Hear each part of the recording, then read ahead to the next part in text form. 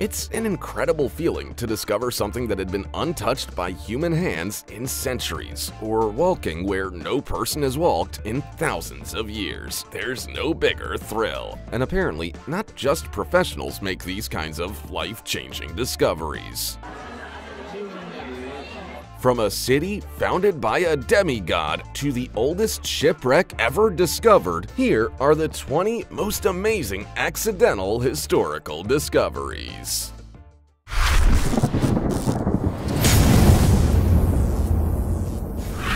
Number 20. Garrett Graff.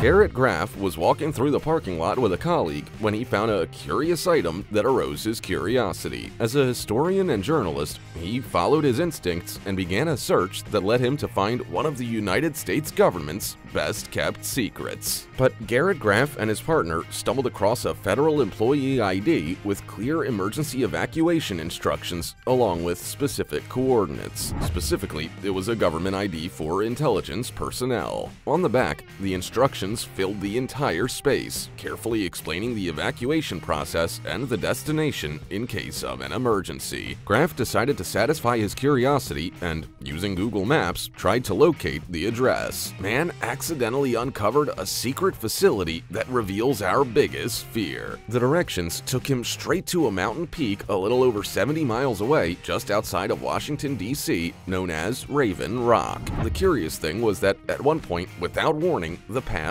simply ended. Once he got to the mountain, nothing. After a little bit of exploration, he found huge bunker doors and a small guard hut, all fenced in with barbed wire. Beyond, other concrete doors. But what was it? Well, this place, also known as Site R, turned out to be a real nuclear shelter. His investigation ended up uncovering the contingency plan of the United States government in case of a nuclear war. Before we go on, like this video, smash the subscribe button and click the notification bell right now, or this centipede will crawl on your face when you're sleeping. Number 19. Terracotta Army.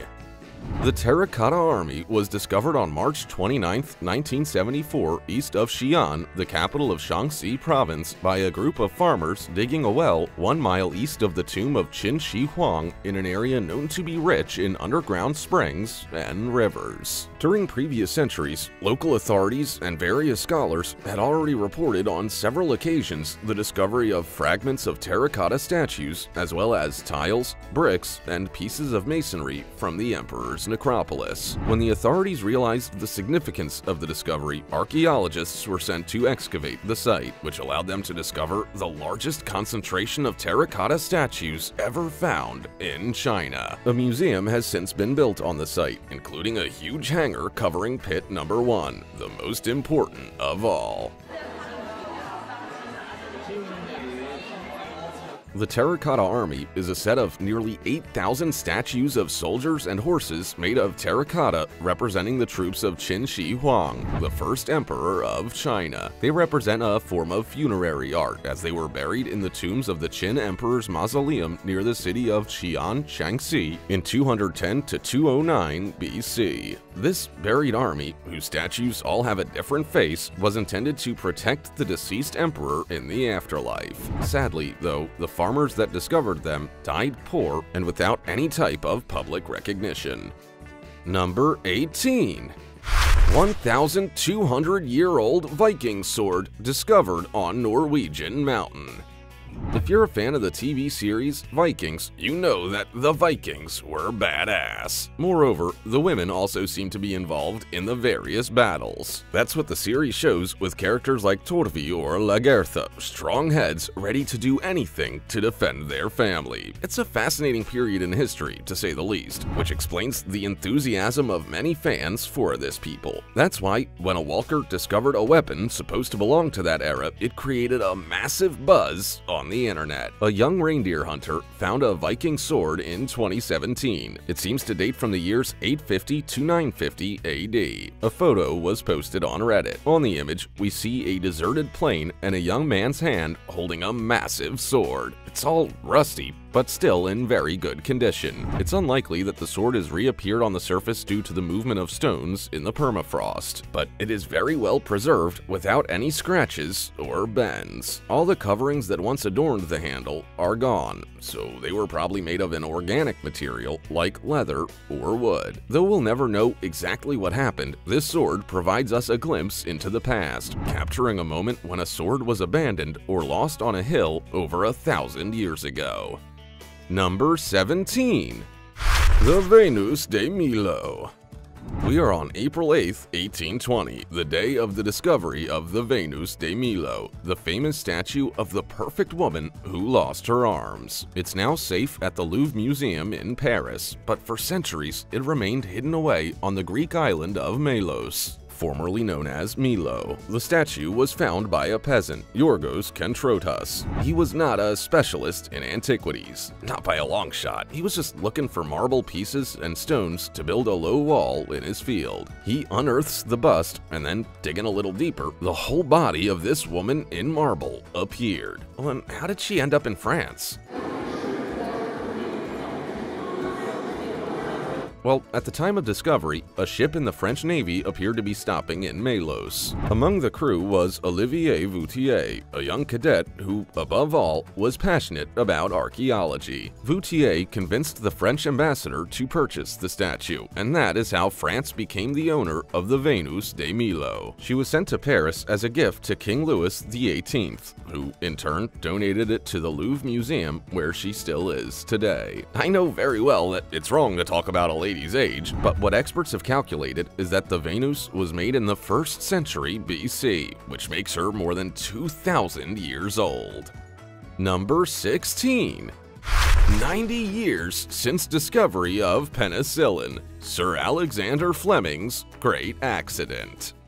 On September 3, 1928, Dr. Alexander Fleming, then aged 47, returned from vacation and resumed his activities in his laboratory at St. Mary's Hospital in London. He then went to check on the petri dishes where he grew cultures of staphylococci in order to study the antibacterial effect of lysozyme, an enzyme present in tears and saliva. He was surprised to see the dishes had been invaded by fluffy colonies of greenish-white mold. They were contaminated by the strains of a microscopic fungus, Penicillium notatum, belonging to his lab neighbor, a young Irish mycologist, Charles J. Latouche, who was working on this mold that caused allergies in asthmatic patients. As he prepared to disinfect his contaminated dishes, Fleming noticed that around the mold colonies, there was a circular area in which the Staphylococcus didn't grow. He hypothesized that a substance secreted by the fungus was responsible for this and gave it the name penicillin. In 1929, he published the first account of the effects of this substance in the British Journal of Experimental Pathology, but it didn't interest many people. It wasn't until World War II, while the Germans were perfecting sulfonamides on their side, that a team of chemists led by Ernst Boris Chain and Howard Walter Florey isolated penicillin, allowing its clinical use. These 3 researchers were awarded the Nobel Prize in Physiology and Medicine in 1945.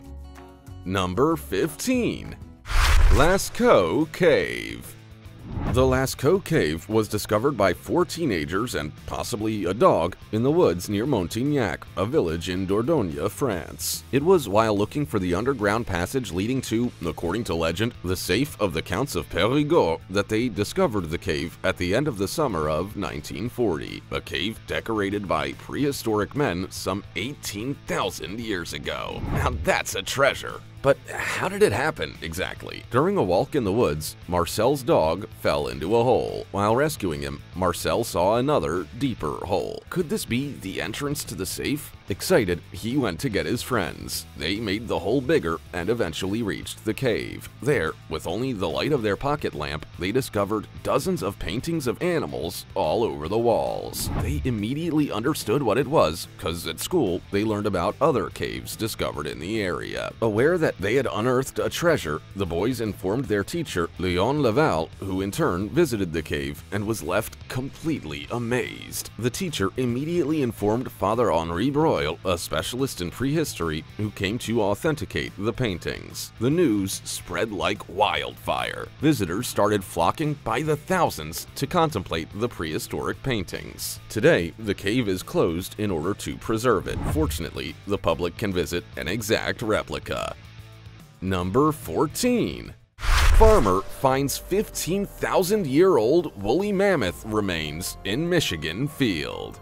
This is a spectacular discovery made by James Brissell, a farmer from Michigan, U.S. While working on his soybean field on September 28, 2015, the farmer got his hands on a woolly mammoth skeleton. Now, at first, he didn't realize the immensity of his find, mistaking it for an old fence post. Imagine that, but looking closer, he noticed that this was a much more interesting discovery. 2 days later, a team of researchers from the University of Michigan went there to decipher the mystery. According to Dr. Daniel Fisher, it's a mammoth that lived 11,000 to 15,000 years ago. Although missing the hind limbs, legs, and other assorted parts, compared to other mammoths found in Michigan and surrounding areas, the skeleton is very complete. Besides the quality of preservation, the bones would also have quite an interesting past. Scientists believe that humans were here and may have butchered and stashed the meat so that they could come back later for it. However, these hypotheses remain unsubstantiated. To draw conclusions about these bones and their origins, we need to prove the evidence. Study of these bones may shed light on when humans arrived in the Americas, a topic of debate amongst archaeologists.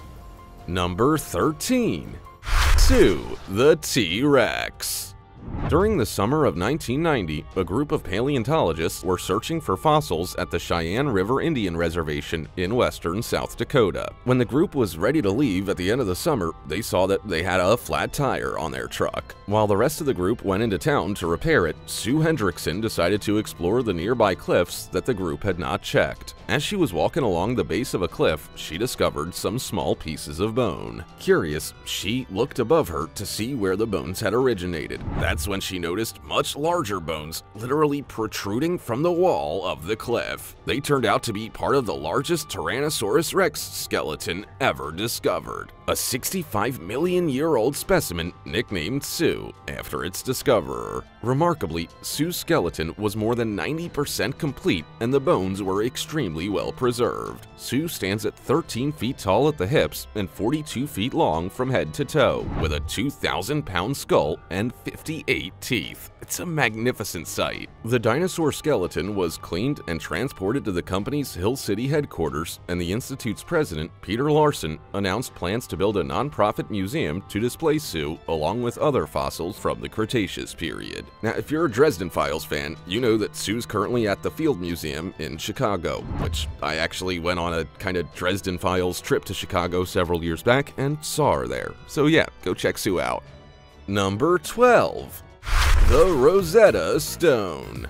The Rosetta Stone is a block of black granodiorite, very similar to granite, on which is engraved in 3 different scripts a priestly decree commemorating the ascension to the throne of Pharaoh Ptolemy V, descendant of a general of Alexander the Great. The first part is written in Egyptian hieroglyphics, the second in Demotic Egyptian, and the last in ancient Greek, but they are all the same text. But who actually found this incredible stone? We can't know for certain, but it's most generally accepted that it was found by accident by soldiers in none other than Napoleon Bonaparte's army during his invasion of Egypt.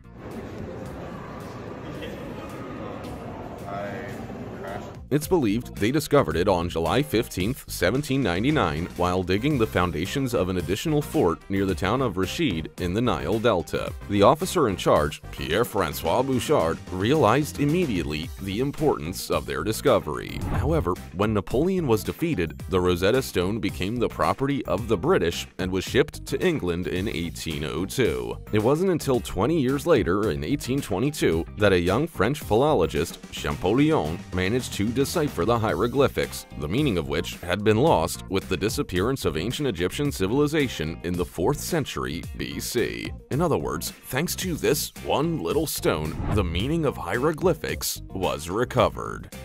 Number 11. The Edinburgh Vaults.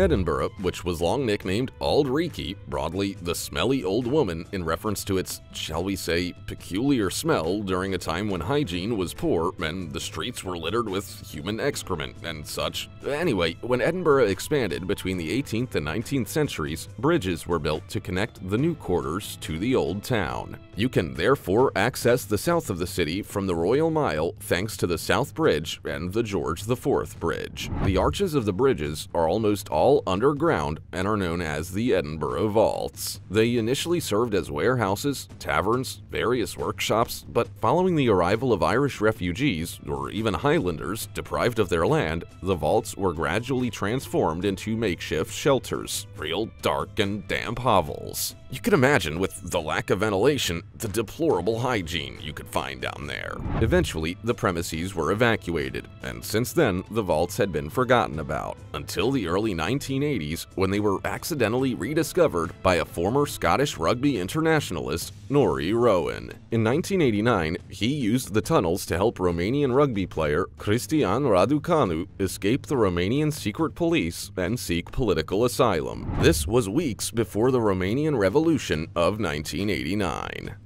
Number 10. Derinkuyu Underground City. In Turkey, in the region of Cappadocia, a man made an improbable discovery while carrying out simple renovation work at home. The story of the discovery of Derinkuyu dates back to 1963, and it is incredible. When a man was carrying out development work in his cellar, he made the most important archaeological discovery of his country's history. He simply gave a hammer blow in the wall, and his surprise was enormous. He discovered a massive room behind his cellar with tunnels leading to other rooms, and then more rooms. I think you know what I'm getting at. After studies carried out by specialists in archaeology, the verdict was clear. It's a real underground ancient city, and it's huge. Derinkuyu could have easily housed over 20,000 people. It has more than 18 floors, although only 5 of which are accessible. It is the deepest city in Turkey. It's believed that the city of Derinkuyu was built in the 8th century. In fact, historians and archaeologists have claimed that it was common at the time to build underground cities to protect themselves in the event of war. On each level, there are bedrooms, bathrooms, and kitchens. Among the surreal and magnificent places to see at least once in your lifetime, Derinkuyu is one of them. Number 9. Chinese Mummy.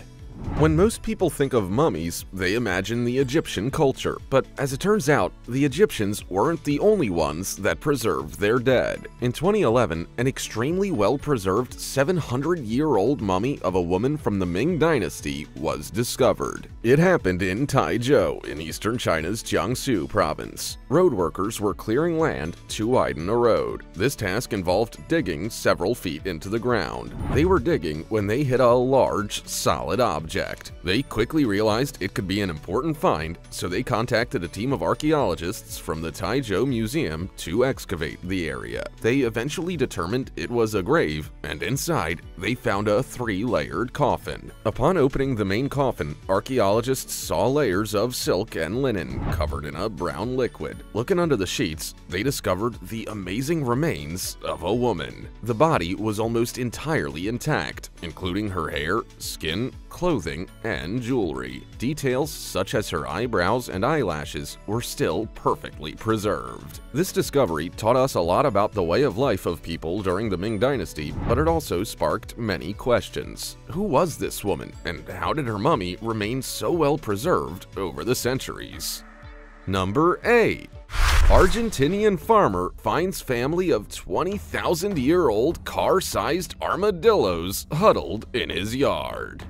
A farmer made a startling discovery in Argentina when he stumbled across the fossilized remains of 4 huge glyptodon specimens in the Valamanca stream while transporting cattle. He was able to see them due to a great drought, which revealed the upper part of the shell of one of the glyptodons. His name is Juan de Dios Sota, and he says he was taking his cows to graze when he saw an unusual protrusion on the ground and thought it was the carcass of a cow. Once the paleontologists arrived in the area, they recovered the fossilized remains and were able to examine the 4 car-sized glyptodonts that apparently died together. Glyptodonts roamed South America for more than 20 million years and are believed to have gone extinct 10,000 years ago at the hands of early men. They were herbivorous animals, and their anatomy was adapted to serve as protection, like turtles, hence their huge and hard shell. In other words, they're basically giant armadillos. These specimens are believed to be at least 20,000 years old. Despite being the size of a car, experts believe they were attacked by a group known as the terror birds, a family of flightless carnivorous birds that inhabited most of the Cenozoic.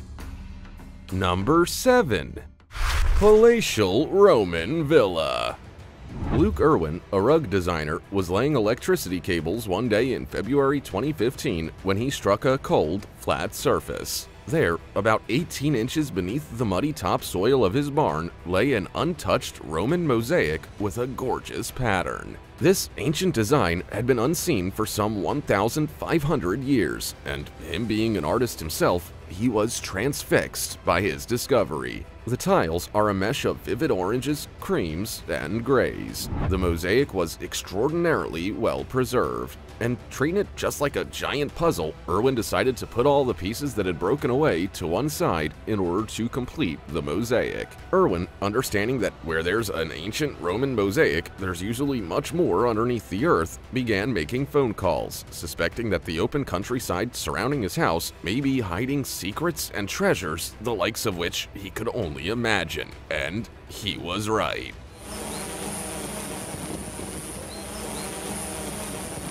When a group of archaeologists started digging, his suspicions were confirmed. However, the archaeologists' findings went far beyond anything he had expected. As it turns out, the mosaic formed part of a grand villa which was built sometime between 175 AD and 220 AD and was repeatedly remodeled right up until the mid-4th century. They also found evidence suggesting that it may have been ransacked at around 360 AD before being inhabited again in the following century.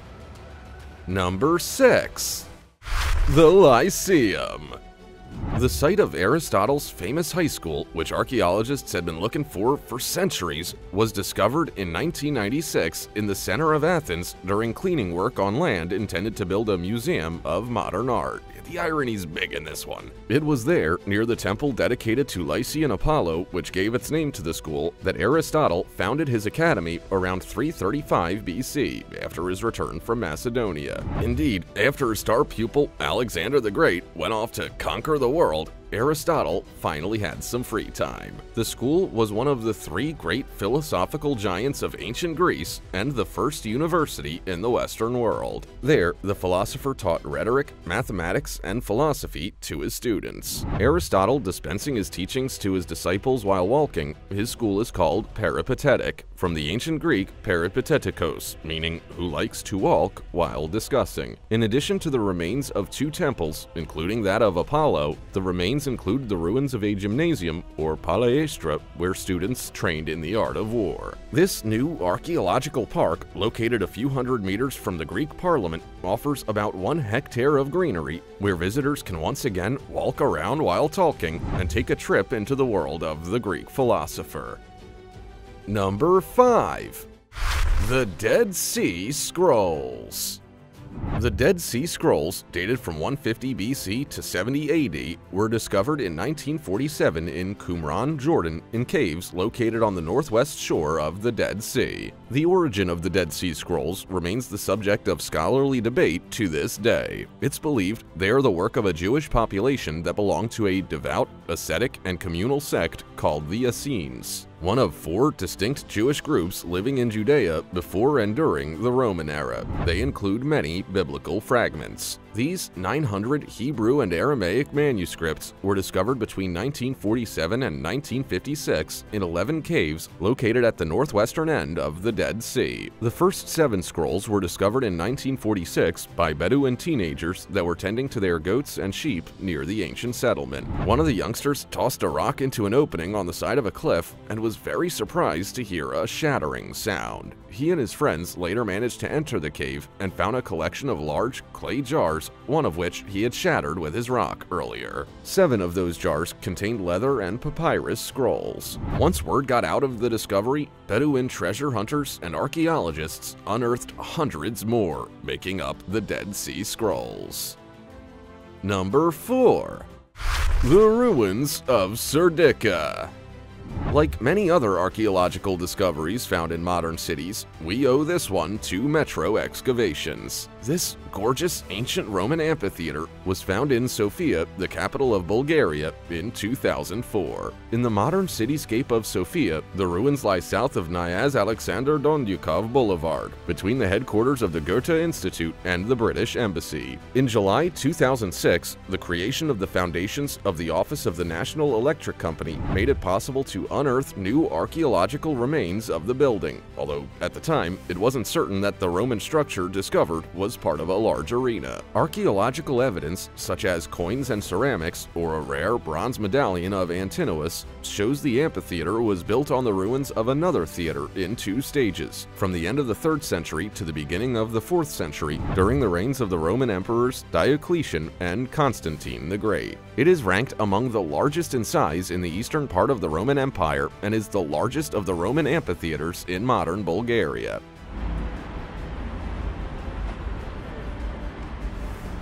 In terms of architecture, the amphitheater was designed to accommodate between 20,000 and 25,000 people. Like the majority of arenas in the Mediterranean region, the Serdica Amphitheater has an east-west orientation. Number 3. Uluburun Shipwreck. Uluburun, which means Grand Cape in Turkish, is an underwater archaeological site located close to the east shore of Ulburun, Turkey in the Mediterranean Sea. There, the wreck of a merchant ship from the Late Bronze Age was found. The wreck, 15 meters long and with a 5-meter high mast, lies more than 40 meters deep. It was excavated from 1984 to 1994. Dating from the late 14th century BC, it is the oldest excavated wreck in the world. This unimaginably valuable wreck was discovered completely by chance in 1982. It was a young Turkish sponge diver who spotted objects that the ship's captain recognized as copper oxide-shaped ingots from the Bronze Age. He quickly informed George Bass, who directed the excavations of the Institute of Nautical Archaeology of A&M University in Texas. The excavations lasted from 1984 to 1994 and proved delicate for several reasons. As the ship rested at 42 meters and 61 meters of depth, the work of the divers was very difficult. In addition, many copper ingots had suffered from their prolonged stay in the sea, and their fragility required the use of a special technique to be able to bring them to the surface. A glue was injected into the remains, which hardened after a year under the water. Number 2. The Banwell Caves. It is in the small town of Banwell in Somerset in the southwest of England that the Banwell Caves are located. The site comprises 2 caves, called Banwell Bone Cave and Banwell Stalactite Cave, which lie within the grounds of a large house at the western end of Banwell Hill. As the name suggests, the Stalactite Cave is, well, full of stalactites. And although no stream now runs through the cave, there's a deep lake in one of the chambers. The Bone Cave houses thousands of animal remains: bison, reindeer, wolves, bears, lions, rhinos, snow foxes, and many more. According to the natural history specialists at the British Museum, these bones date from the Ice Age, that is to say, some 70,000 years ago. This cave was accidentally discovered by miners in 1824 on the lands of George Henry Law, also Bishop of Bath and Wells. The man of the church thought that these animals had been drowned at the time of the flood. It has been classified as a site of scientific interest and an area of natural beauty by the British authorities. Number 1. Herculaneum. Herculaneum is an ancient Roman city located in the Italian region of Campania, which was destroyed by the eruption of Vesuvius in the year 79 AD and preserved for centuries under volcanic debris. The city was small, with an estimated area of 20 hectares, of which about 4.5 have been cleared, and an estimated population of 4,000 inhabitants. The city is only partly known. Most of the public or religious buildings are still unknown to this day. Nevertheless, these remarkable ruins brought considerable field knowledge of Roman civilization in the 1st century because they delivered exceptional archaeological material, in particular wood, and also literary works hitherto unknown in the papyri of the Library of the Last Villa. The discovery of Herculaneum occurred completely by accident in 1709, when a worker was told to drill into the ground to build a well for a monastery. When he hit some pieces of marble, he stopped and told the proper authorities. As its name suggests, the origin of Herculaneum is linked to the mythical figure of the demigod Hercules. According to the legend, Hercules founded the city during his stay in Italy, returning from Spain. As you can see, anyone can make superb archaeological discoveries. What about you? Have you ever found something ancient and fascinating? Tell us about it. Also, check out our other cool stuff showing up on screen right now. See you next time.